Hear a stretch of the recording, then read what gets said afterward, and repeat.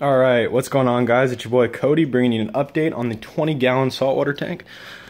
So first off, let's get into this problem with the Kenya tree. Actually, he must have fell down. I will fix him in a little bit. He's somewhere along this rock. But yeah, he's obviously got some like slime or mucus. I was looking it up, or shedding his skin, as they say. And he's kind of curled up, so that's why you're not seeing him. But when he does come back, I'll definitely be sure to make an update on him. The frog spawn, he is over here by the filter. Open it up and he just looks absolutely beautiful. Another thing I did was cut the frag plugs off all my corals. It just makes it look way more natural. I like it a lot better. And my newest coral is the one-headed Duncan Coral, and I love this guy so much. Especially at night, he just looks absolutely stunning in the blue lights. So other than that, that's basically it. But I'm loving the way the tank's coming along. I'm probably just going to actually, I want to say just like let it all grow out and just see how it does.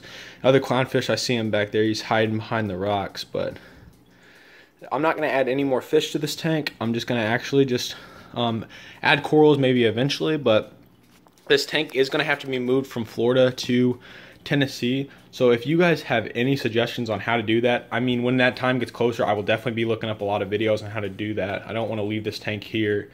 My parents don't really know how to take care of this thing. It's all me. So I definitely want to take it. I spent a lot of money on this tank. I was actually in the Air Force, and when I was discharged, I took my money that I got from the Air Force and I used it to buy this saltwater tank because that's what I'm passionate about. I absolutely love saltwater tanks, and I really wanted to get into reefing. I've wanted to get into reefing for a super long time.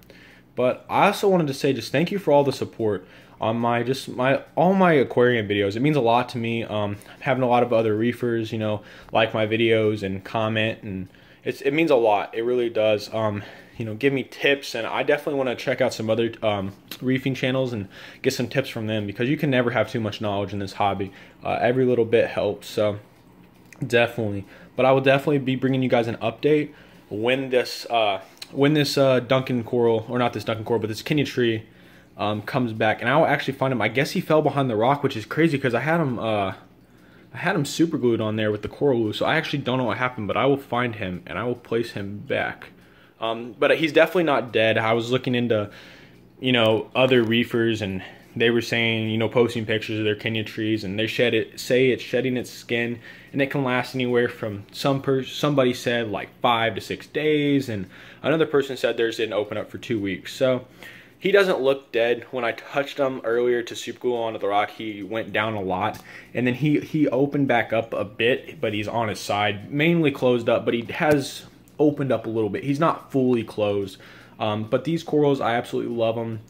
This frog spawn is gorgeous. I'm hoping when he gets a little bigger, these clownfish will host them. I don't know though.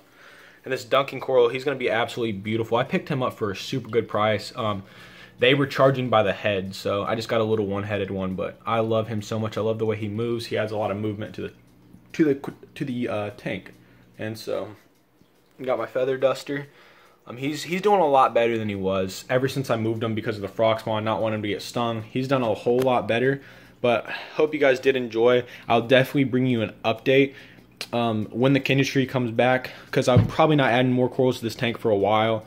I actually start a job soon. Most of my money is going to be towards trying to move back to Tennessee and saving up, but I will definitely, maybe if I see a nice cheap coral that I like, go ahead and grab one. But that's it for this video, guys. Thank you for all the recent support, and make sure to hit that red subscribe button. Peace.